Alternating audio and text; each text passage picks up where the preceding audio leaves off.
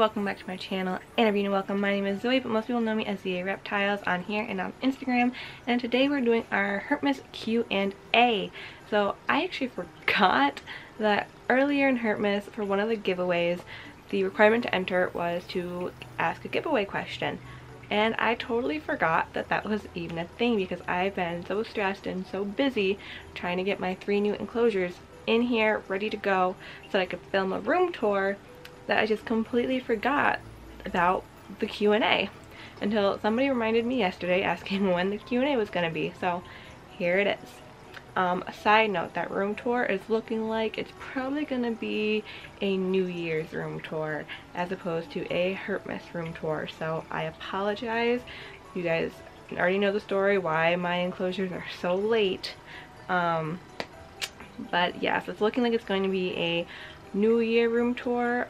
I am sick of stressing about them. Right now my goal is just to finish Phoenix's background so I can get that out of my mom's kitchen and then just enjoy Christmas, take my time setting up these enclosures. My boyfriend's coming over to do the lighting in them today so that I can set them up, and yeah, so New Year's room tour, not Herpmas. I apologize.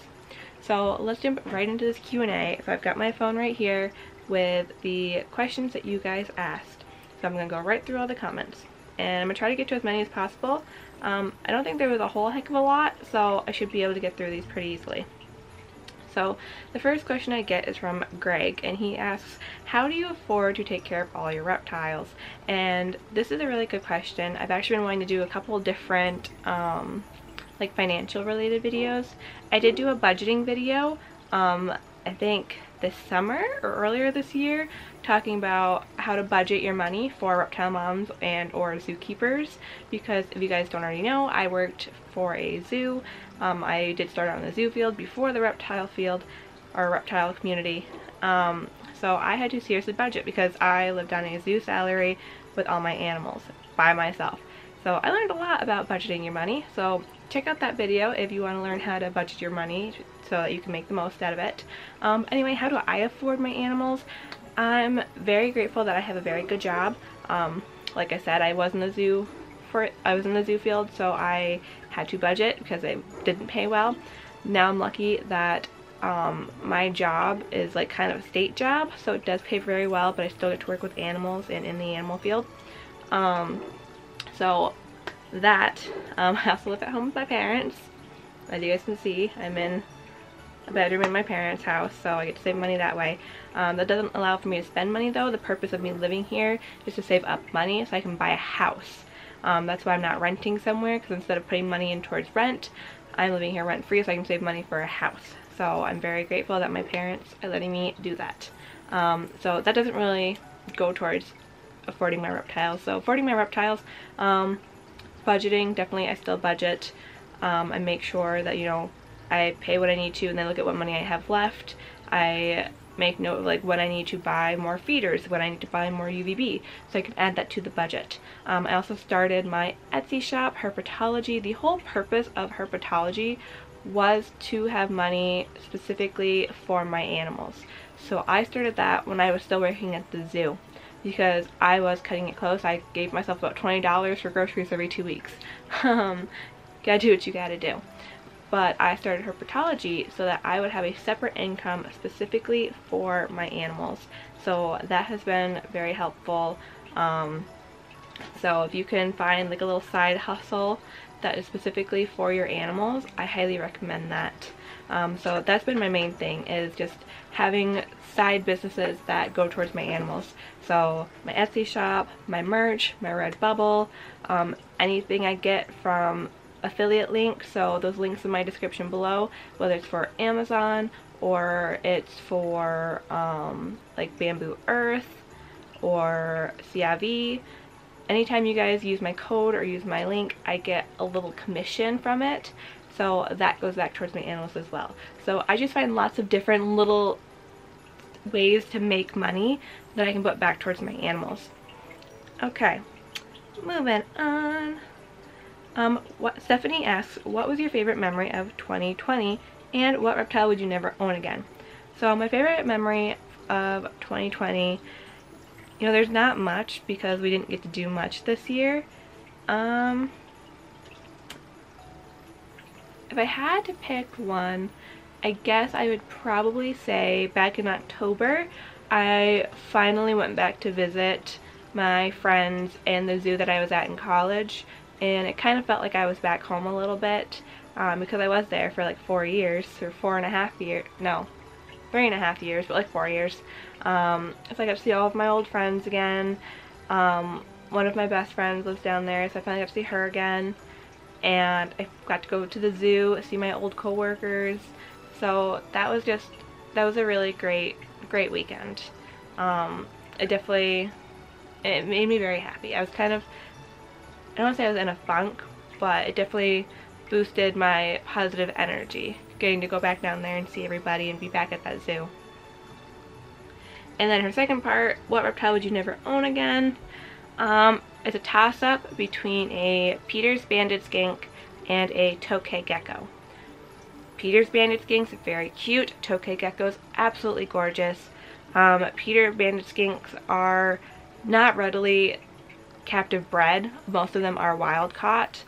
So because of that, I wouldn't. If they were ever really like readily captive bred and we learned a lot more about their husbandry, maybe I would own one again. But if you guys don't remember Momo, I had Momo for like 2 months, maybe a month and a half, and for the little amount I paid for Momo, I used most of my money that I had left to pay for his vet bills. So, and then he ended up dying. So rest in peace, Momo.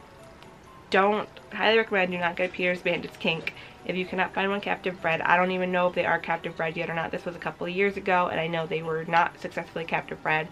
I think I've seen some people starting to have success, so hopefully in the near future they will be readily captive bred and doing much better in captivity than they are. Tokay geckos, I love them. I think they're gorgeous. They are very intimidating.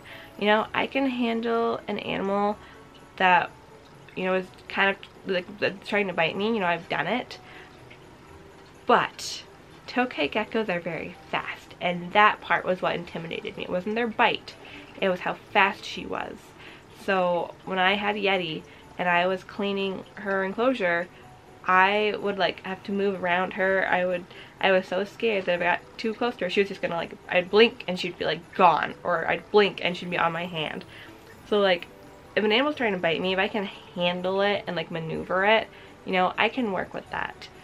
But when they're so fast that I don't know what is happening, I blink and they're gone, that is what scares me. So tokay gecko, probably never again, unless it was like a captive bred, really handled one. I didn't care that Yeti was a look don't touch. I thought she was absolutely stunning, one of the most beautiful tokays I've ever seen, so I loved her dearly. But again, wild caught. This was like when I first started out, so I was not very well educated when it came to wild caught versus captive bred. You know, that particular expo where I got Yeti and Momo, not my best moment. One of my biggest regrets in my reptile keeping career is that expo where I just let myself go and let the credit card fly. But yeah, so Peter's banded skink and tokay geckos.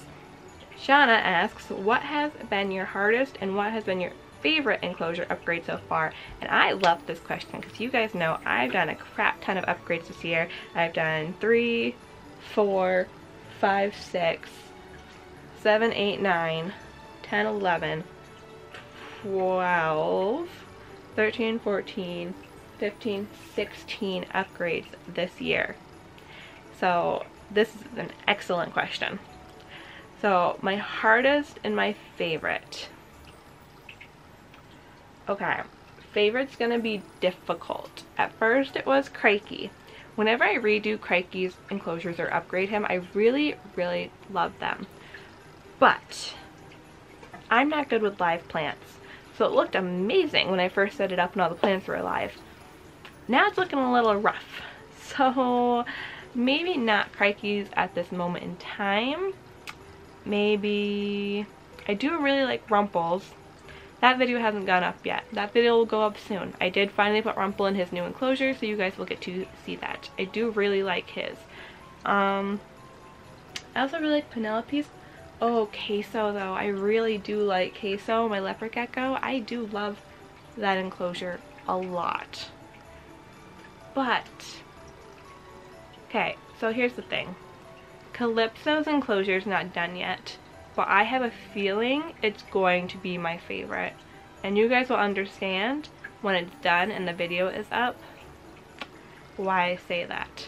So at this moment in time, I think it's a toss-up between Rumple, my tricolored hognose, Queso, my leopard gecko, and maybe Zero, my milk snake, because I've got a kit from Custom Reptile Habitats in there and I just love the way it looks. So those three are kind of tied right now, but I think Calypso's is going to take the cake because she's also got a background from Custom Reptile Habitats and I'm doing some cool enrichment things in there. So I'm just very excited to see it all come together, and I'm excited to show you guys that. So I think Calypso's is going to end up being my favorite upgrade from this year. But so far, I guess the question was so far, Rumple, Zero, and Queso. And my hardest upgrade,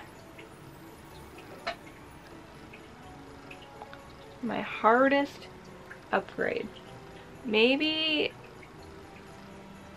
I don't know, maybe Chalupa or Tansy, just because of the backgrounds I made, because they are 4x2x2 and I did a big styrofoam and grout background, so it was a mess. It took a lot of work and it was big, so that might have been the hardest so far. Muppet, shh. Can't take her out right now because she's got poop on her tail, so she needs a bath. Yeah, so probably Tansy or Chalupa just because of their backgrounds. Although Phoenix is, no, hardest. Actually, compared to like Cusco, Craigie and Cusco's were a pain because I did the styrofoam, like the spray foam, and then I had to cut it all, silicone it all, put dirt on it all. So actually those may have been the hardest because that was a whole process. Okay, so Ollie asks, what was the moment that made you realize you wanted to do animal education? So I think there's like two things kind of. So when I started YouTube, I did it because there wasn't a lot of iguana content and I wanted to talk about iguanas. And along the way, you know, I started getting more animals, talking about them, and I really enjoyed just making these videos talking about my animals.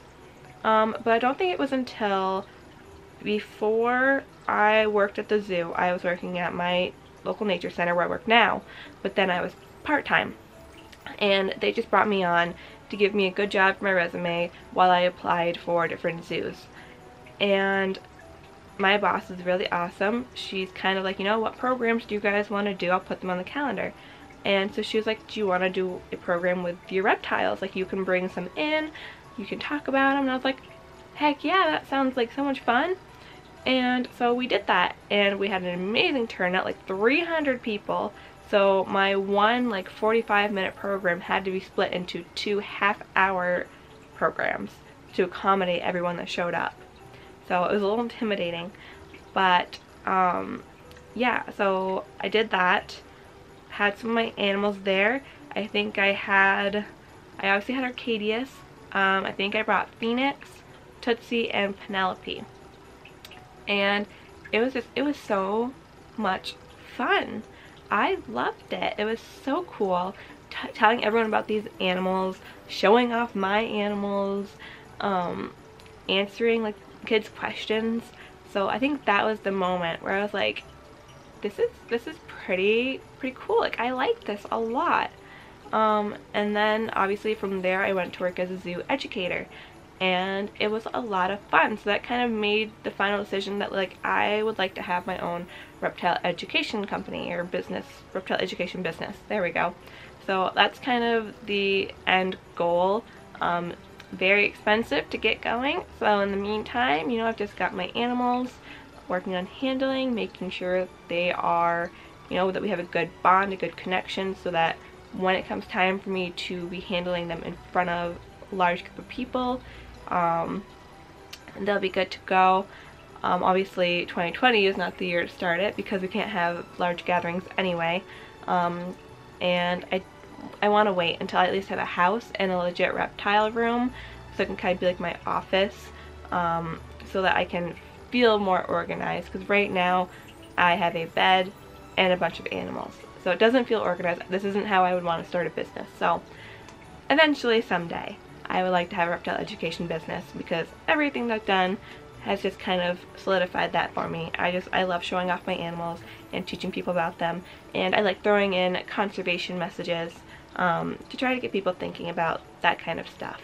So I learned I do like to be not so much just behind the scenes, but in the forefront of everything. Okay, Kyla asks, what is your most high maintenance and most low maintenance animal to take care of? So most high maintenance would probably have to be Muppet and Arcadius, I think. Probably Muppet and Arcadius.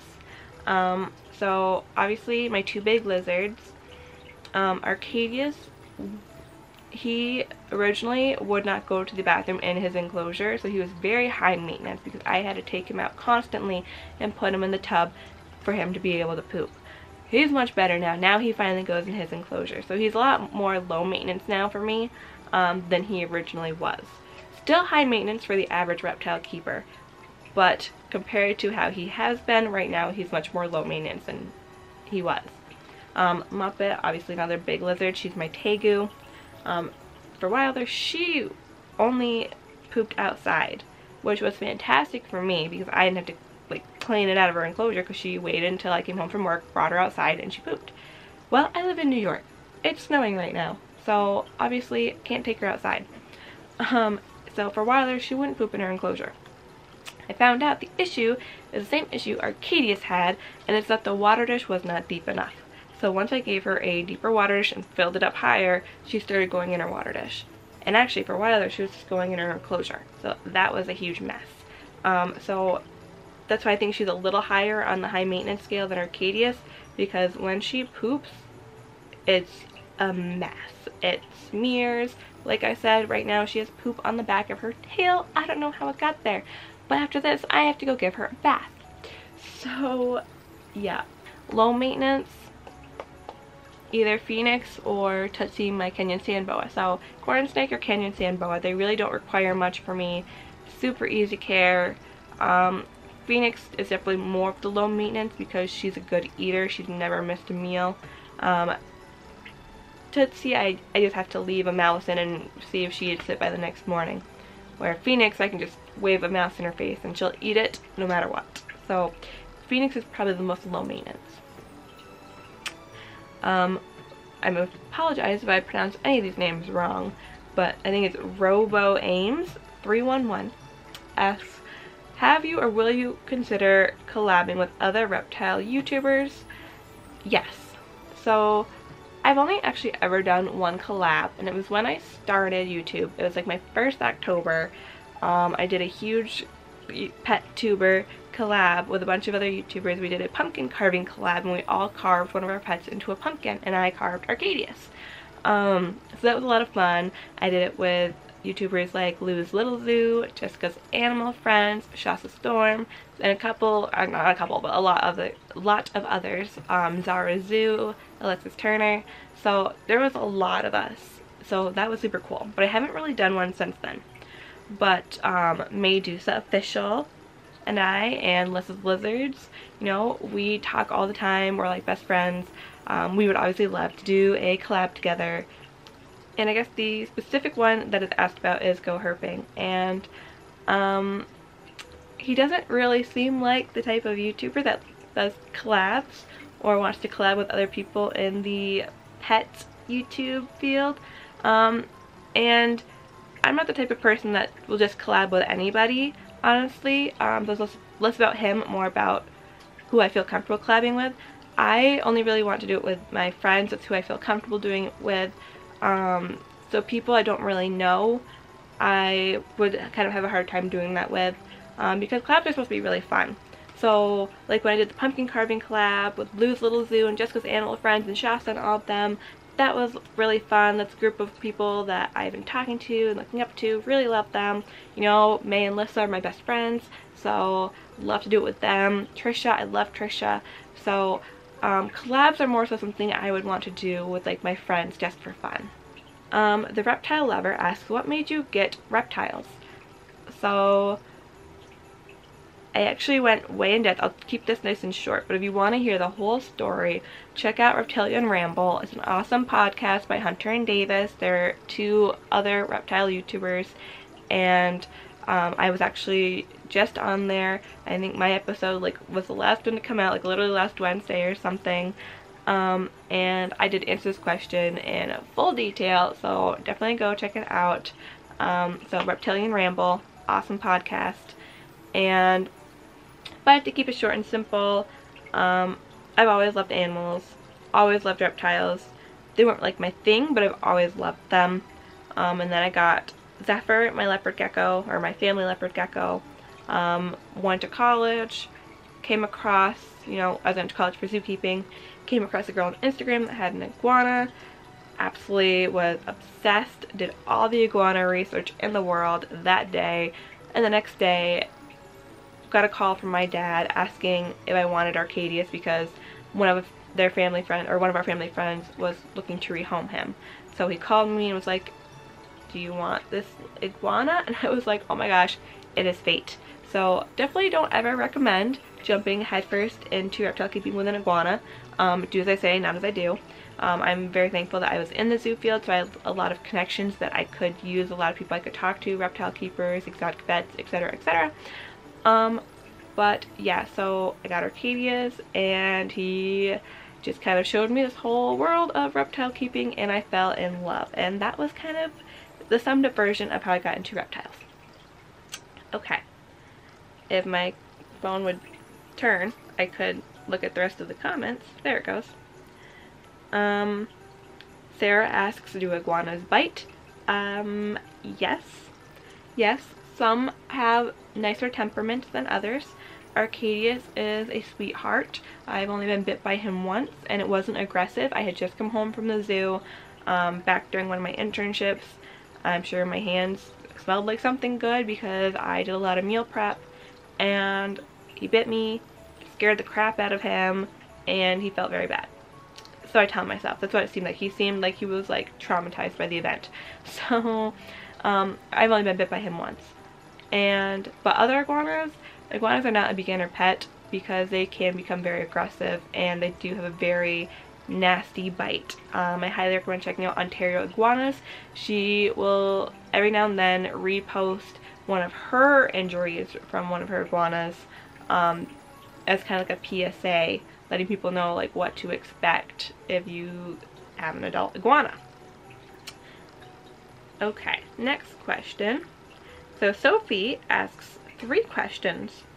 Number 1, what's your favorite type of snake? So if you guys know me, you know I love blue animals. I have to have all the blue reptiles, like that is my goal. I've got Arcadius, I've got Crikey, I had Yeti. Is that it right now? That might be it right now. I mean, Tinsel and Calypso and Samoa are iridescent, so I guess it kind of counts. They've got some blues when they're in the sun. So red-sided garter is my absolute favorite. So they're the ones that have the bright red and bright blue stripes down their sides or on their bodies, and I am obsessed with them. I absolutely love them. That is my dream snake to own. Originally it was a tricolored hognose, but now I have one.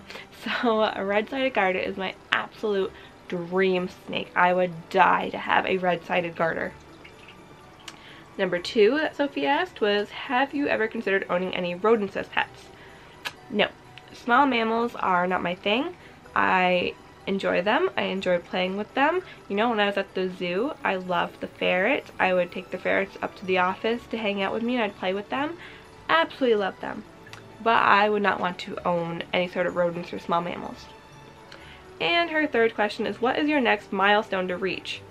So the reason she asks this is because I had a goal this year of 1,500 subscribers on Instagram and 5,000 subscribers on YouTube, or 1,500 followers on Instagram and 5,000 subscribers on YouTube. And we did hit both of those the beginning of December. So my goal is by the end of the year, and we hit them by the beginning of December. So I was very excited. So that's why she's asking, what's your next milestone? So my next milestone, because my channel's been growing a lot more rapidly, so 2 summers ago, I think, was when I hit 1,000, and I'm at 5,000. So I think my goal for the end of 2021, I don't know if this is like reaching for the stars, but my goal for the end of 2021 is to have 10,000 subscribers. So, you know, go big or go home. Who knows what this year is going to look like? Why not shoot for the stars? So my goal is to have 10,000 subscribers on YouTube by the end of 2021. And Instagram, I haven't really thought about my goal for Instagram, so stay tuned for that, I guess. Maybe like, I don't know, I'm at 15,000. I guess maybe 25,000. We'll go for like 10,000 more followers in 2021 on Instagram. So I guess we'll say that. End of 2021, my goal is 25,000 followers on Instagram and 10,000 subscribers on YouTube. I do always want to add a side note. A lot of people say, you know, you shouldn't be in front of the numbers, you shouldn't care about the numbers. We'd all be lying if we said we didn't care about the numbers a little bit, quite honestly. You know, it's good to do it for fun. I do this because it's fun. But it is also fun to like see yourself grow and to set milestones and to be able to reach those milestones. Like when I set a goal for 5,000 subscribers and I hit it, that was like one of the best feelings. So of course you should be doing this stuff because you want to and it's fun, but you know, there's no shame in wanting to grow and wanting to hit like your goals. So yeah. Craftological Jr. asks, what do you think is the best lizard for a beginner? Definitely crested gecko or leopard gecko or corn snake. Sand boas you could probably get away with too. I did have a little trouble with Tootsie at first with eating, so maybe see if you can adopt like an adult sand boa or get an adult sand boa. It's already a good eater. Milk steaks. You know, there's a lot of easy ones as far as best beginner for a lizard, or for, I guess, asking for a lizard. He's asking for a lizard, so maybe not corn snake or milk snake. As far as lizards go, I don't really, there are easier animals than others.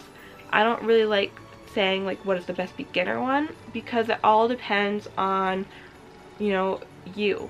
What are you capable of? How good are you at research? How well do you understand things? You know, what kind of connections do you have?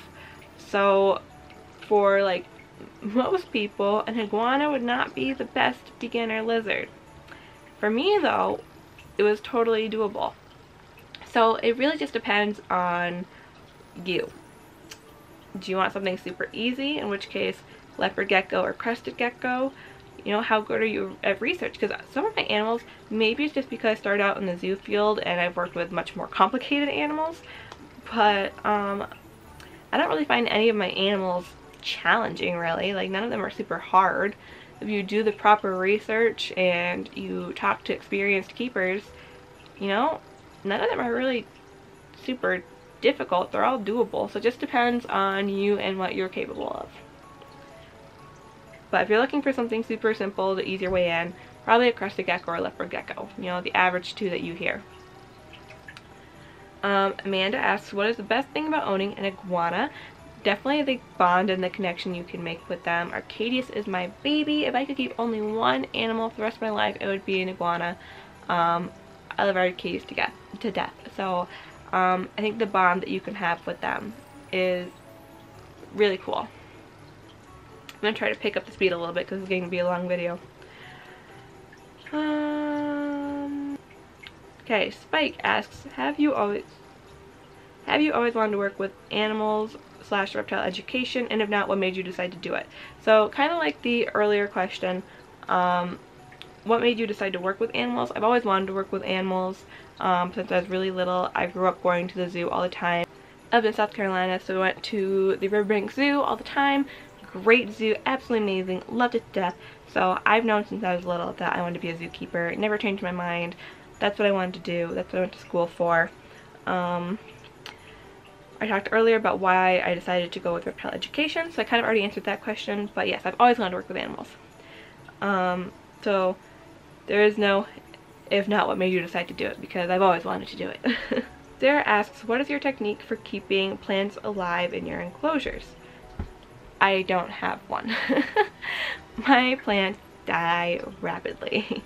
The only plants that do semi-okay are the ones planted in the ground, because when I mist, when I spray, when the sprayers go off, if I water them, they're getting water.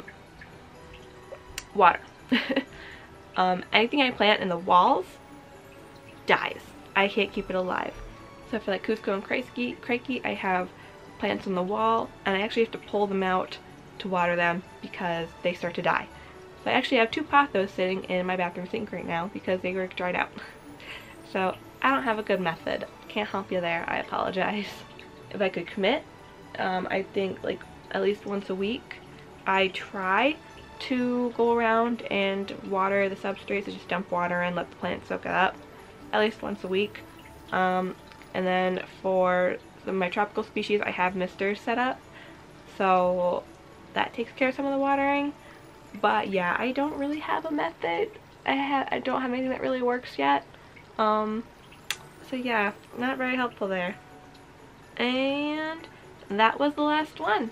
So thank you guys for submitting your questions, for those of you that did.